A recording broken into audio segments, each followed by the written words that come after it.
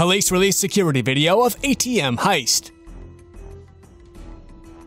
Tulsa, Oklahoma police are asking the public for any information that might help them identify the 5 men in this video who are wanted for stealing the cash box out of an ATM at a Walgreens in December of last year.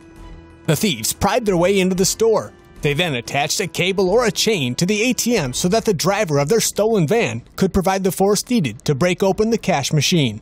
After the big pull, they searched through the rubble for their loot.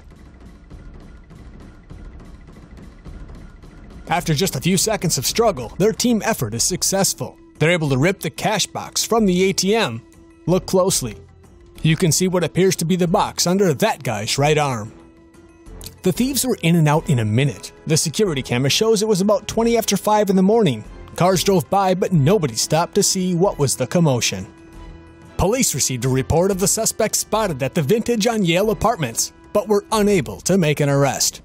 The exact amount that the masked men made off with was not disclosed, but police say it was in the thousands.